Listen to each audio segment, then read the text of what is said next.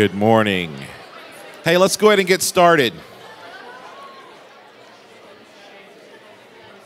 Good morning, Anna Bradley. How are you? Good. Hey, let's go ahead and get started, please. That means you stop talking so I can talk. Junior hires, thank you. All right, so this is my friend, Mrs. Powell. Everybody say hi, Mrs. Powell. I have some announcements that concern her, and then she has an announcement. So first of all, seniors, every day during Red 4 and Navy 4, you can meet Miss... On Thursdays. That's what I meant to say. On Thursdays. You can meet her in the computer lab, and she will be happy to help you with college applications. Okay, also, seniors, does that stress you out, Sawyer? Yeah. It's getting time to do that, guys, and she'll be happy to help you guys out with that. And also, make an appointment to stop by and talk to her about your college stuff. Any questions that you have about college. She wants to help you guys with that. I'm going to just let you guys know that this woman is amazing. She loves you guys. She wants to see you succeed, and she has a ton of knowledge and can help walk you guys through this really scary transition. You guys are super fortunate to have her here at Trinity Christian School. Oh, and better take advantage of that before February, right? Yeah. So you guys make sure and get in there, see her quickly, okay? Then, hey, on Monday in the library during Flex, anyone interested in talking to the U.S. Army recruiter, be in the library on Monday. The cool thing about doing the Army is that if you serve your country, then they'll pay for your education in college. So find out how that program works. And now Ms. Powell has a great announcement. Okay. Sorry, it seems like all of this is directed at seniors with college stuff. I also want to announce that Republican Club is meeting in the library during Flex. Okay. I want to bring up a student that has achieved something that's really phenomenal. You know, every year you guys take the PSAT. You are going to take it again this year, October 19th, including 8th graders. Okay, junior high. For 8th graders, you'll take it for the first time ever starting this year all the way through 11th grade. Last year, we had our students take it. If you were a junior, you enter into a scholarship competition. And we just got the results back, and one of our now seniors scored one of the highest scores in the country, and she is now up for a full scholarship to pretty much any university of her choice. And so Juliet Fernari, come up.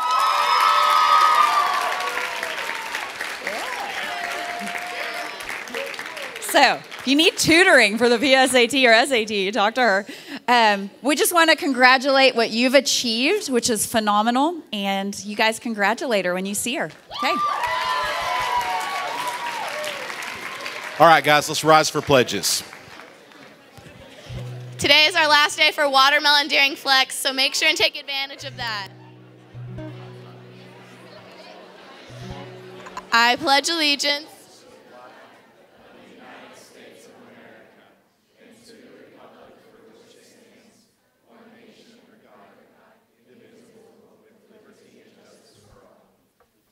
I pledge allegiance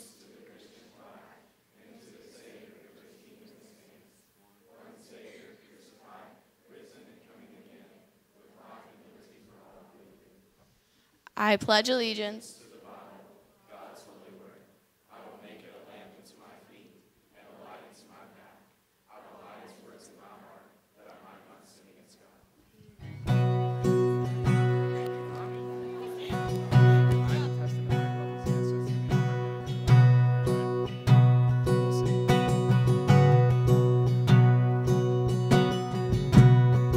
There's nothing worth more that could ever come close. Nothing could compare. You're our living hope. Your presence, God.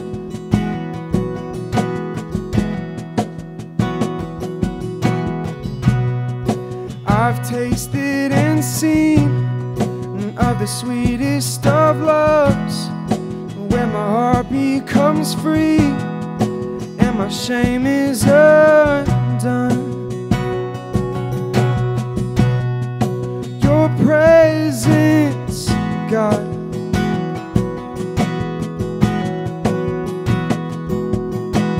Holy Spirit, you are welcome here. Come flood this place and fill the atmosphere. Your glory, God, is what our hearts long for, to be overcome by your presence, Lord. Your presence, God.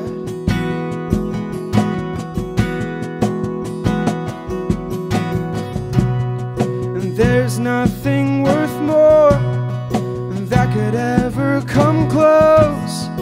Nothing could compare. You're our living hope. Your presence, God.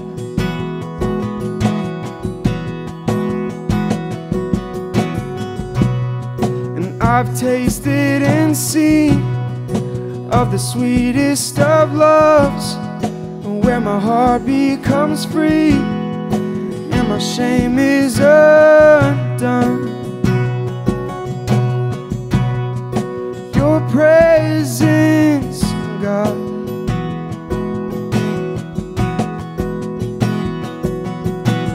Holy Spirit, you are welcome here. Come flood this place and fill the atmosphere. Your glory, God, is what our hearts long for, to be overcome by your presence, Lord. Your presence, God.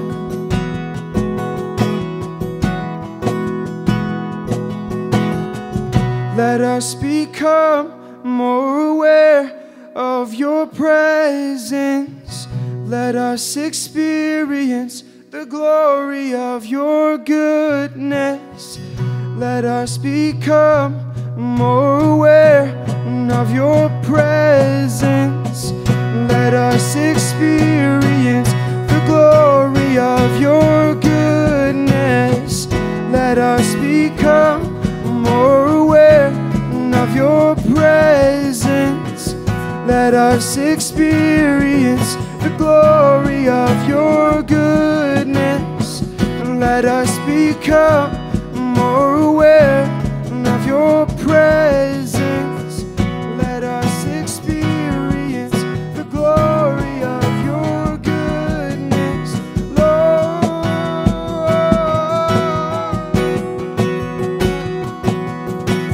Holy Spirit, you are welcome here. Come flood this place and fill the atmosphere. Your glory, God, is what our hearts long for, to be overcome by your presence, Lord.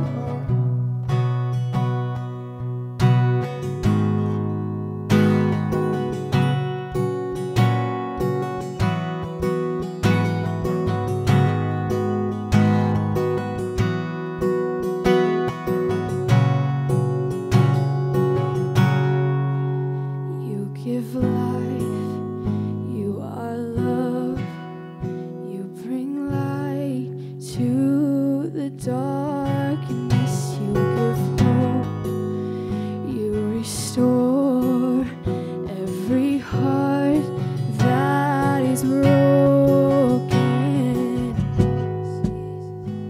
and great are you, Lord.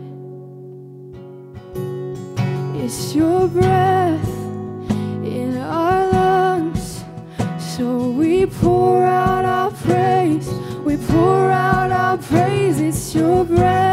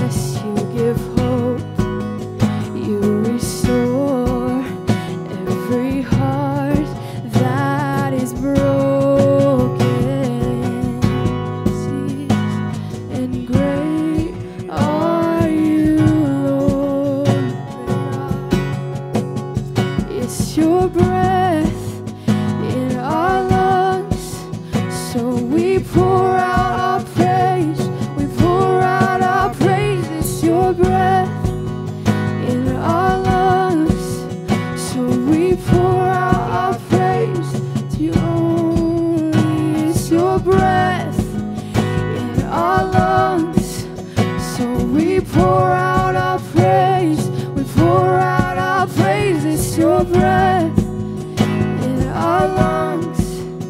So we pour out our praise to you only. And great are you, Lord.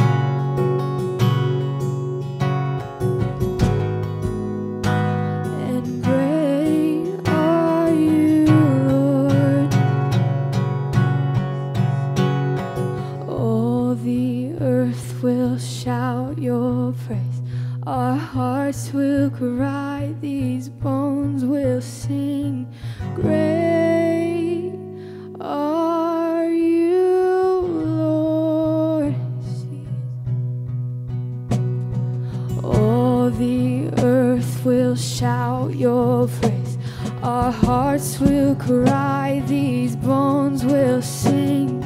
Great are you, Lord.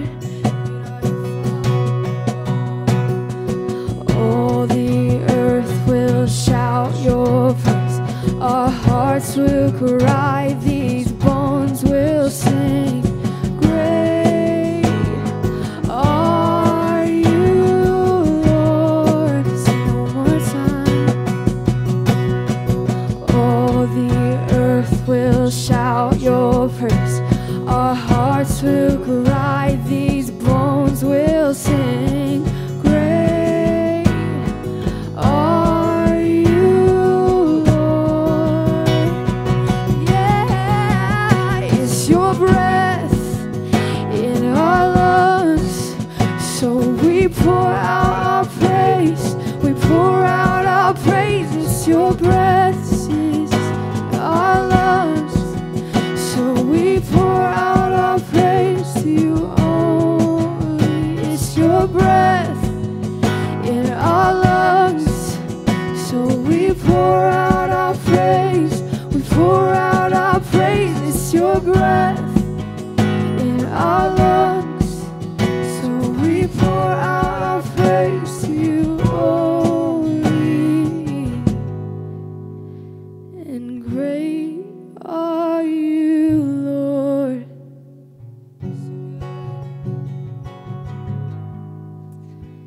And great are you, Lord. Dear God, I just thank you for this wonderful day and for this time of worship where we're able to worship you freely. God, I just pray that as we go throughout our day, we will remember that we are the sons and daughters of the King of Kings, and that we will hold our heads high and we will honor you in everything that we do. Amen. Amen. All right, I just want to talk to you guys real quickly. Yesterday, Coach Gilbert did a great job of talking about how we can not let our experience from last week fade, and I want to kind of do the same topic, but from a different perspective today. So, because nobody wants to have an experience at camp and then go right back to doing the same things that they were doing. So let's talk about some practical things to make that happen. First of all, when I was young, they would talk about the fruit of the Spirit, and I love this verse, but I misunderstood this whenever I was young. I thought this meant if you're going to be a good Christian, you need to act this way. How many of you guys have thought that before? Okay, a few of you guys. So that's what I thought. Oh, you know what? If I'm going to be a good Christian, I've got to have love. Oh, I have to try to make myself have faith. I need to learn to be patient with people. But what I have learned about this verse is that this is not the fruit of me doing my best. This is the fruit of the Spirit. When the Spirit is at work in my life, this is what it looks like. And one cool thing that I learned about fruit, which is kind of a duh thing, but it was cool to me, was that fruit is not for the tree. Fruit is for those that come to the tree, right? So the fruit of the Spirit in Gentry's life is not for her, it's for those that she has a relationship with around her, okay? And so but there's nothing, the tree doesn't have to try to produce fruit. Okay, and the same way we don't have to try to produce this fruit in our life. This is the fruit of the Spirit. And so you say to yourself, well, but that's not me. I don't look like this. Well, Jesus tells us in John what the secret to producing fruit is. And he talks about it here. He says, and I've really butchered this whole section as far as taking stuff out. I recommend that you read John 15 for yourself. But Jesus says, I'm the true vine, and my Father is the gardener. And then he says, I am the vine, and you are the branches. If you remain in me, and I in you, you will bear much fruit. And then he tells us an important key to this. Apart from me, you can do nothing. He says, as the Father has loved me, so have I loved you. Now remain in my love. If you keep my commands, you will remain in my love, just as I have kept my Father's commands and remain in his love. My command is this: love each other as I have loved you. This is my command, love each other. So he gives us this picture of abiding in the vine, remaining in the vine. In the same way that a branch, once it's removed from a vine, can no longer produce fruit, we cannot produce fruit without him. We need to stay connected to him. Okay? So you say, okay, Mr. Haven, you said this was going to be practical. Where's the practical part to this? How many of you guys remember my son, Jordan? How many of you guys had him as a student? Right? It's our seniors and our sophomores, is that right? Seniors had him for Bible and sophomores had him for theater.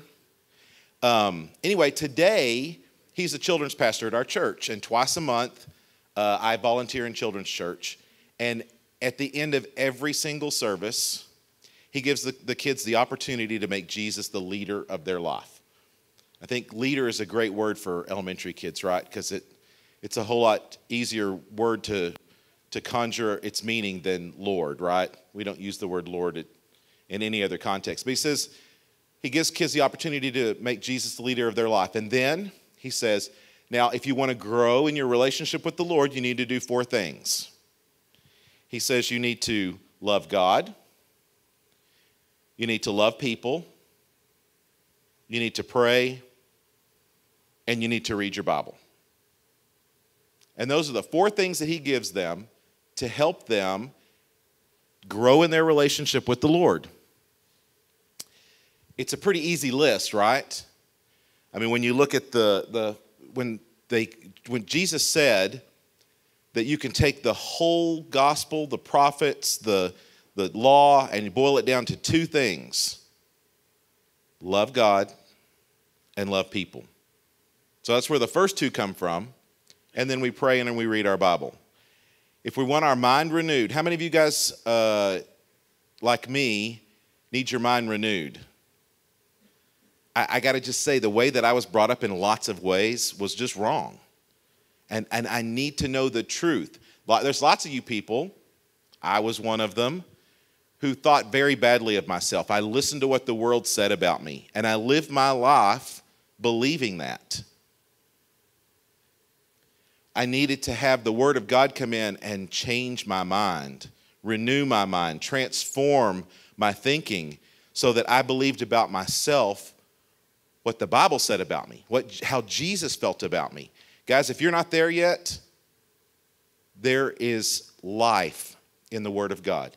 And if you will believe what it says about you instead of what the world says about you, that makes a huge difference. It's like, I remember it felt like I was carrying a weight everywhere I went, an impossible weight for me to carry. But whenever I started believing what he said about me, instead of what I thought everybody else was saying about me, it absolutely changed who I was. He renewed my mind. Guys, we can't have that happen if we don't know what he says about us. And the way we know what he says about us is by reading the Bible. Praying is a conversation with him. And frankly, it should be a day-long conversation, right? It's not just about blessing the food or now I lay me down to sleep. Okay? Spend the day talking to him. Lord, I need help with this test. Lord, what she just said really hurt me. Help me have a right attitude toward that. And I know that she's hurt too. Please be with her. Just spend the day breathing prayers to him. A conversation that lasts all day long.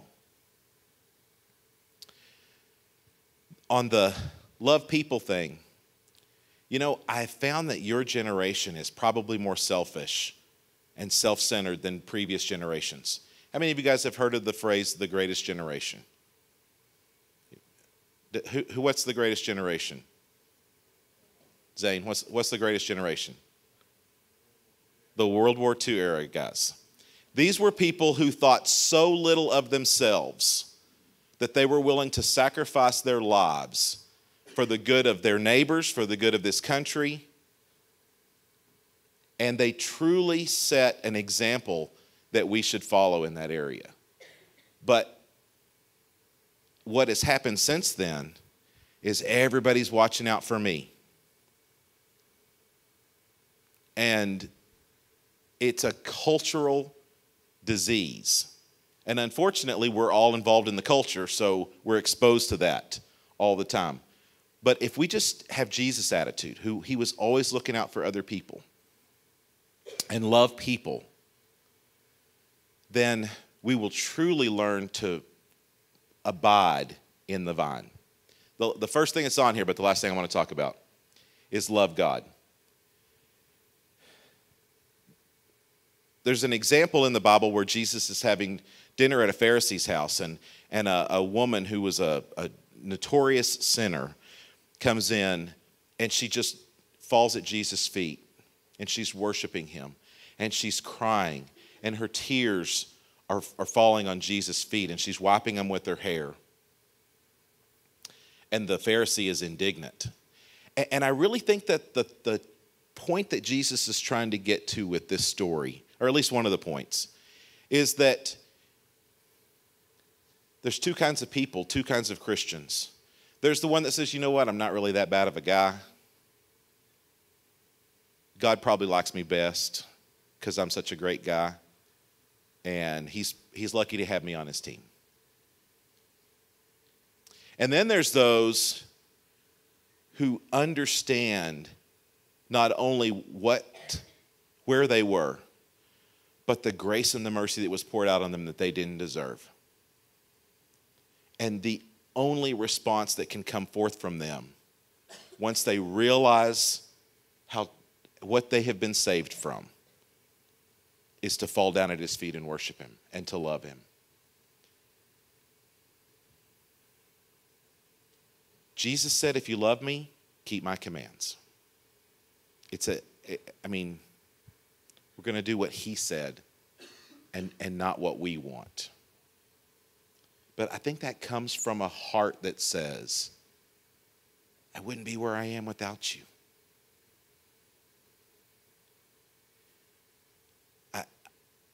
You gave so much to me. This little bit that I can give back is not near enough to repay you, but I want to show you that I love you.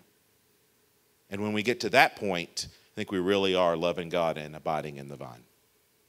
So, these four things are, if you will incorporate these into your daily life, will help you to not have roller coaster experiences in your life and really help for the fact that he spoke to you at high school retreat, the fact that he speaks to you and through you during missions week. It helps to keep that closeness with him because you're abiding in him. Let's close in prayer. Father, I thank you for Lord, what you've done in our lives. Last week was great, Lord. We just really appreciate you meeting us there. Holy Spirit, it's just you living in us that produces fruit. And it's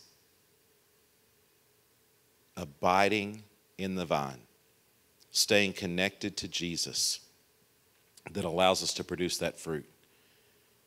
Lord, I pray that you would speak individually to each of our hearts in ways that we can purposefully abide in the vine.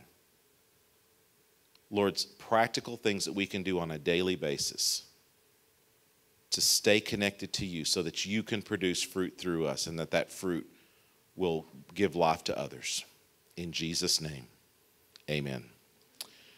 Okay, hey, before you guys head to Flex,